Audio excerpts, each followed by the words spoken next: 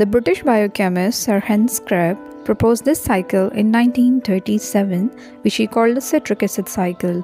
For his work, he received Nobel Prize in Physiology.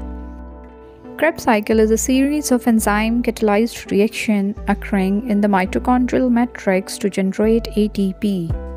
In the first step, the acetyl-CoA joins with the 4-carbon molecule and forms a 6-carbon molecule, the citrate, and release CoA group. In the next step, citrate is converted into isomer isocitrate. In the third step, the isocitrate oxidizes to release carbon dioxide molecule, leaving behind a 5-carbon molecule, 𝝰-ketoglutarate. During this step, NAD+ changes into NADH. In the next step, again NADH and CO2 is released. The 4-carbon molecule forms, which picks up coenzyme A and forms a succinyl-CoA. Now the CoA of succinyl replaced by phosphate group and generates ATP. The 4-carbon molecule forms during this step is called succinate.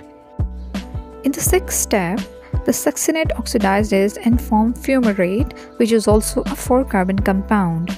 During this step, FAD reduces to FADH2. In the seventh step, water is added to fumarate and converted into 4-carbon compound malate. In the final step, the malate is oxidized and regenerate the original 4-carbon compound, the oxaloacetate, and another molecule of NADH is produced.